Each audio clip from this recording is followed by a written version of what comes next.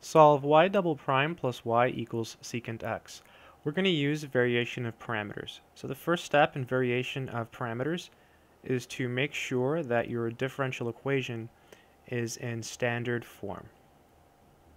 Usually that means just make sure that this here is a 1. So in this case, there's no issues there. Step 2.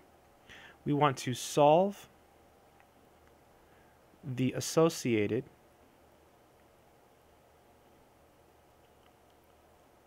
homogeneous equation. In other words, you take the left-hand side of your differential equation and you set it equal to 0. And you end up with the solution y sub c equals c sub 1 y sub 1 plus c sub 2 y sub 2.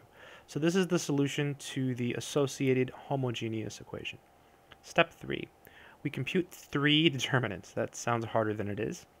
The first one is the Wronskian of y1 and y2. So you have y1, y1 prime, and then here you have y2, y2 prime. Then you want to compute these other determinants, w1, and to figure out what w1 is, well, we're going to call this f of x. And what you do is, because it's w1, you put a 0 here and you put f of x here. And then you keep the second column of w, so w2 and then w2 prime. And then we compute w2. And in this case, it's w2, so you keep the first column, so y1 and then y1 prime. Right? You keep the first column of w, and since it's w2, you put the 0 and the f of x in the second column. So in w1, you put the 0 and the f of x in the first column. In w2, you put it in the second column. So it's pretty easy to memorize. Step 4 is to compute u1. u1 is the integral of w1 over w dx, and then u2 is the integral of w2 over w dx.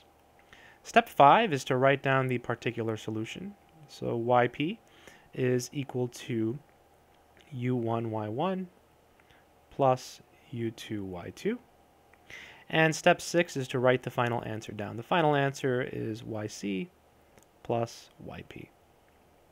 Let's go ahead and work this out carefully. It's a lot of steps, but once you do one of these on your own, you kind of got it. So the first step is to make sure it's in standard form, and we did that. Step 2 is to solve the associated homogeneous equation. So we have y double prime plus y equals 0. So now we'll write down the auxiliary or characteristic equation. So we have y double prime, so that's m squared, and then we have a y, so we just put 1. Solving this gives us m squared equals negative 1. Taking the square root gives us m equals plus or minus I. So we have what's called complex conjugate solutions to our characteristic equation, and they're of the form alpha plus or minus beta I. So in this, alpha is 0 and beta is 1. And you know that the solution then is of the form c1 e to the alpha x cosine beta x plus c2 e to the alpha x sine beta x. So in this case, alpha is 0, so e to the 0x is 1, so it's gone.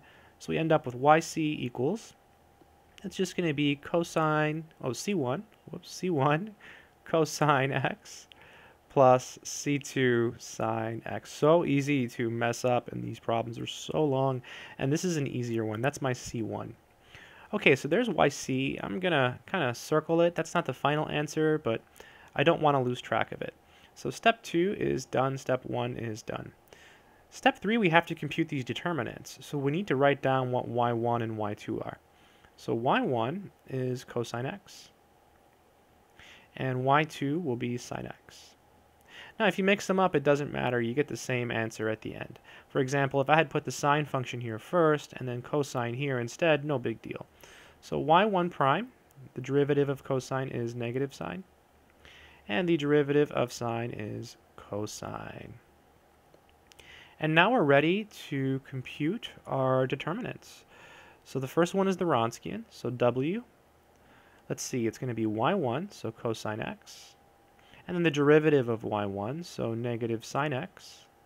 And over here we get sine x, that's y2. And the derivative of sine is cosine. We take the determinant, so we multiply these, so we get cosine squared x. Subtract, and then we multiply these, and so we get parentheses negative sine squared x. Very easy to mess up. So w is equal to cosine squared x plus sine squared x, and that's equal to 1. So let me write it again. So w is equal to 1. Okay, I'm going to circle that. Again, that's not the final answer, but it's very easy to lose track. All right, to compute the other determinants, keep in mind our f of x is the secant of x. Okay, f of x is the secant of x. So w1 is equal to, let's see, for w1, you replace the first column. So 0 and then f of x. f of x was secant x. And then you keep the second column. So sine x, cosine x, right? The y2's sine x, and then the derivative of y2 is cosine x. So here you multiply. So you get 0 minus, and then sine x times secant. So sine x times secant x. This is negative sine x. Secant is 1 over cosine. So we end up with sine over cosine, which is tangent. So this is negative tangent x. So w1, I'll write it over here, is negative tangent of x. And again, I'm going to circle it. It's not the final answer, but it's really easy to mess up in these problems. And then w2, this time we keep the first column. So we're going to keep cosine in the negative sign. Really nice way to remember it. And it's w2, so we replace the second column with 0 and secant. Then you multiply cosine times secant. And then 0 times negative sine is simply 0. Secant is 1 over cosine, so we have 1 over cosine. And this is 1. So w2 is equal to 1. Again, I'm going to circle it, but it's not the final answer. All right, we are done with this brutal step. So step 3 is done. Step 4, we have to compute the u's. So u1 and u2. So u1 is the integral of w1 over w with respect to x. So let's see, we circled everything to make it a lot easier. So w1 is negative tangent, and w is 1. So we're just going to get negative tangent of x dx. And if you forgot how to integrate this, no worries, we'll do it. This is negative sine x over cosine x dx. And let's let u equal cosine. So that du is negative sine x dx, going really fast. So this is equal to negative, no, not negative, because du already has the negative. So this is du, whoa, over u. So this is the natural log of the absolute value of u. And don't worry about putting the plus c. Wait, it gets absorbed, so there's no need to write it. So we have that u1, I'll write it over here, is the natural log of the absolute value of cosine x. And again, I'm going to circle it. It's not the final answer, but we're going to need it for step 5. And now u2, it's a music group. So this is w2 over w dx. And so let's see, what is w2? Well, I'm glad it's circled. w2 is 1, w is 1, beautiful. We get 1 dx, so that's just x. So I'll write it over here, u sub 2 is equal to x. All right, we are almost there. Now we have to write down yp. So it's u1 y1 plus u2 y2. Now y1 is way up here, you can barely see it, so I'm going to write it down again over here. So we have y1 equals cosine x, and then y2 is equal to sine x. Okay, and so now let's go ahead and write everything down. So yp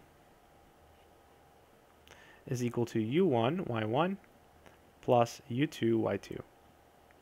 We said u1 was the natural log of the absolute value of cosine x, and we said that y1 was cosine x plus, and then u2 is x, and then y2 is sine x. So this here is yp. So this guy here, this is our yp. And if you recall, yc was c1 cosine x plus c2 sine x.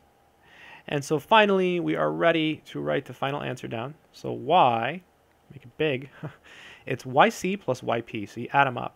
So yc plus yp. So y is equal to, well, yc is this stuff, so c1 cosine x plus c2 sine x. And then plus, we've written down yc. Now we're going to write down yp. I'm going to put the cosine in front of the natural log just because. So this is cosine x. I'll put it in parentheses too. Natural log, absolute value of cosine x, plus, and then we have the x and the sine x. Wow, that took a long time to do, and this is probably one of the easiest variation of parameter problems we could have done. It's a long method. I hope this helps.